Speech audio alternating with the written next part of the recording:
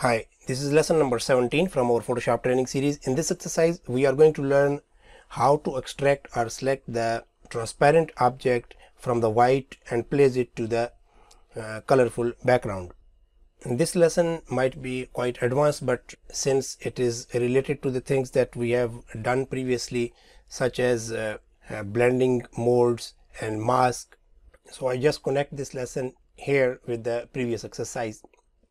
Basically, we will use two blend mode, multiply and screen from here, and also with the help of mask we will achieve this result. And later on, to add the surrounding color, we will add new fill or adjustment layer. From the bottom, reflection. From the base, we will use wrapping from transformation. If I will switch off this layer, you can see the result here. Since it is a glass, so to magnify the background, we will use filter. In this layer here, we apply distortion filter, that is Spherize. So let's get started. Here I have same image and the transparent object and the white background. The first thing, we need to simply place this object here. Click on move tool, click and drag, and the size is okay, we don't need to adjust much.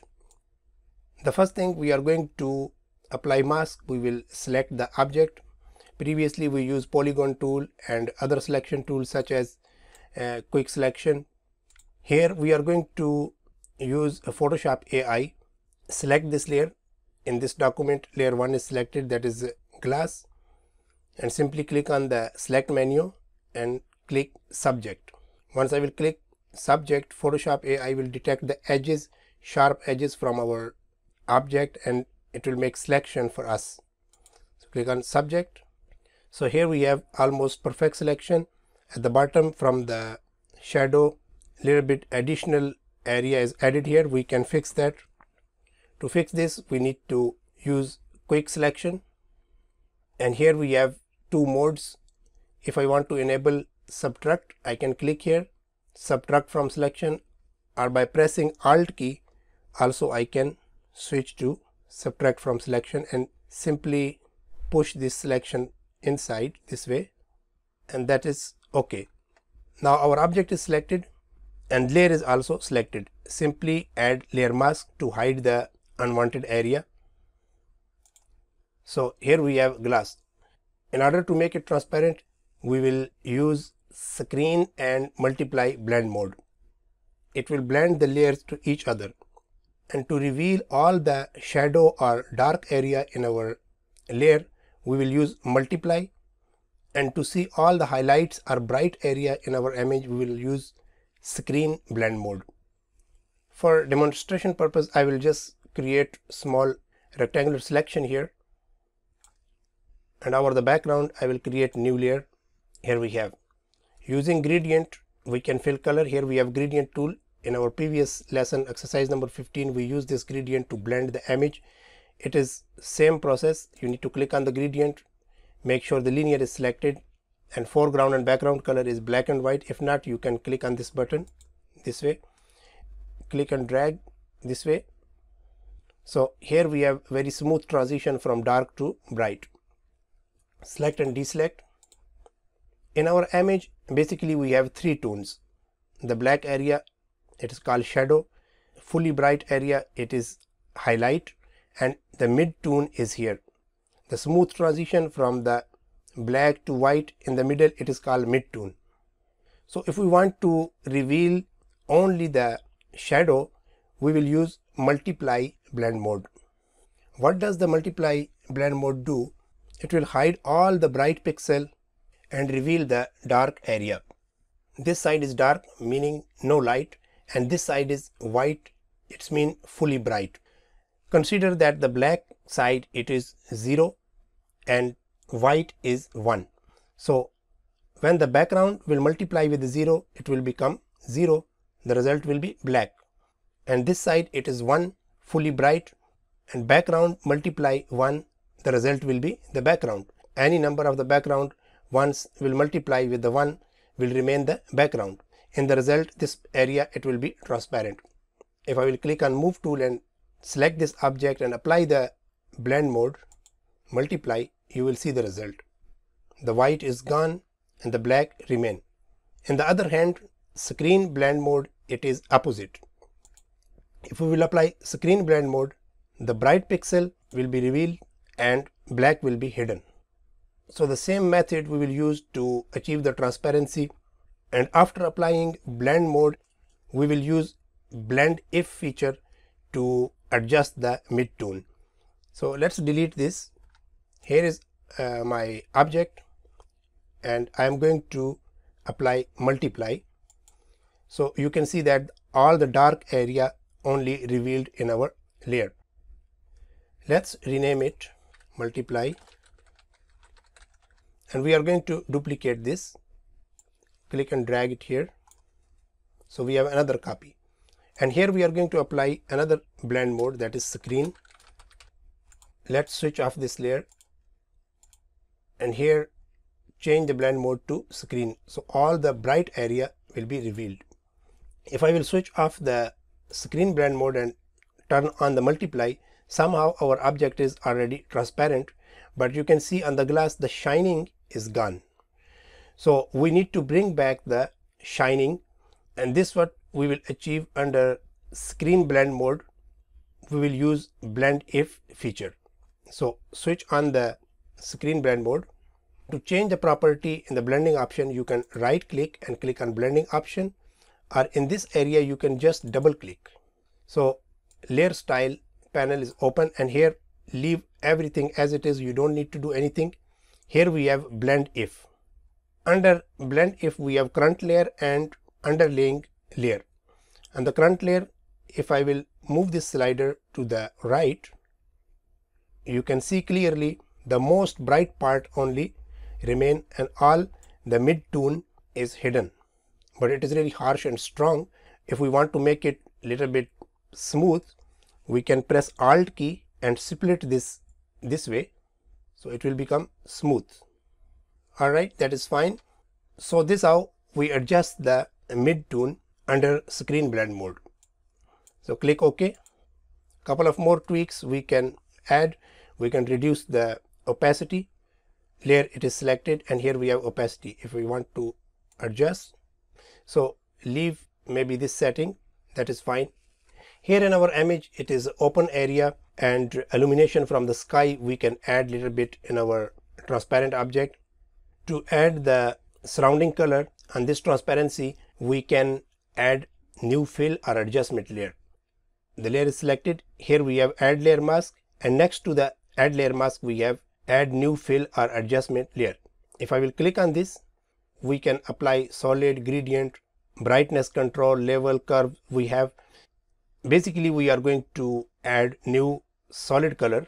So I will click here, and by default it is black. We can choose any color and then click OK. To limit the color only in our transparent object, we can apply the same mask to the new layer. This adjustment layer is having mask already added with the color. So if I want, I can duplicate this mask by pressing Alt key, click and drag it here. Photoshop will give you a message that you want to replace the mask. Yes, now the color is limited to the transparent object. And here we have option, we can adjust the color. We can take some color from the surrounding, double click on the color thumb here, and here we have color picker. Now you can choose some color from the surrounding, let's say blue, and then click OK. After that we need to change the blend mode. So click here and apply color blend mode. So here we have color, but it is really strong. If we want, we can reduce something like this. So that is fine. Now another thing, from the bottom we are going to add a reflection in the glass. That is simple. This area from the background we can copy in the new layer. To copy wooden texture in the new layer, we will make selection, click on rectangular marquee tool and simply make selection and select this background layer. Press Ctrl J to duplicate the selected area in new layer, or you can just go to the layer, new, and here we have option layer via copy, and shortcut is Ctrl J. Once I will click, the wooden flooring or the base, it is already in the new layer. Now the first thing we need to do, we need to flip this. So click on edit, transform and flip vertical. Since it is reflection, so it will be opposite. And the second thing, we will use option wrapping, transform, and here we have wrap. Since this is independent layer, so we can transform this way. That is okay. Hit enter.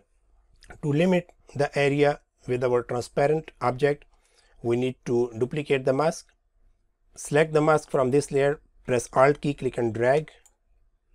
So now you can see the reflection from the base, and if I will switch off, clearly you can see the result. Another thing you will observe that here we have shadow. Okay, this shadow we need to reveal on our multiply blend mode. Okay, so we will edit the mask. In order to edit the mask, we need to use a brush tool. To reveal the area, we will use white color, and to hide the area and the mask, we will use black color. Now white color is selected.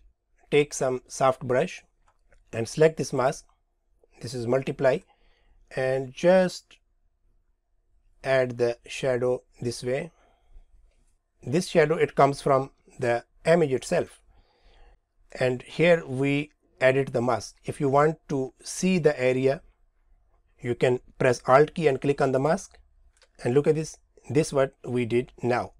Same thing, if you want to hide some part in your mask selection, you can use the black color for brush. So that is done. To bring back, I will press Alt key and click again. So here we have shadow also on the base. To make it a little bit more realistic, since it is a transparent object, we can apply distortion filter to magnify the background. In this area, you can see the cloud, it's really plain. We need to apply filter in the new independent layer. So the first thing, we need to make once again selection with our transparent object. It is simple.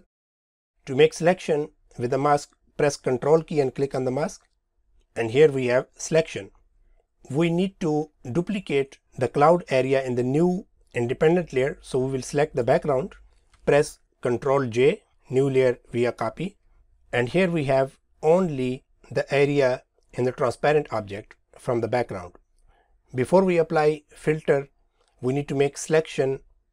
To make selection, now we have new layer for this area, so we can press Ctrl key and click here, or if we want, we can press Ctrl key and click over the mask. It will also make selection. So I can click here by holding Ctrl key, click, and now we have selection. To limit the distortion filter, it is important to make selection. Go to filter, and here we have distort. You can use also pinch, but I am going to click on Spherize. I will use Spherize Filter, and here we have option. You can increase or decrease the magnification. Click on this minus so you can see how it's going on. So in the middle it is normal, and I am just going to bring it up maybe somewhere 80, and then click OK. And now the cloud is magnified on the new layer. And if I will switch on the background and switch off our filter layer before and now, Ctrl D to deselect. So that's all.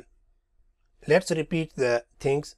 The first thing, we have a background, and then we just bring this object, we place this object over the background, we rename the layer multiply, we apply the blend mode multiply, and then we duplicate that layer and change the blend mode to screen.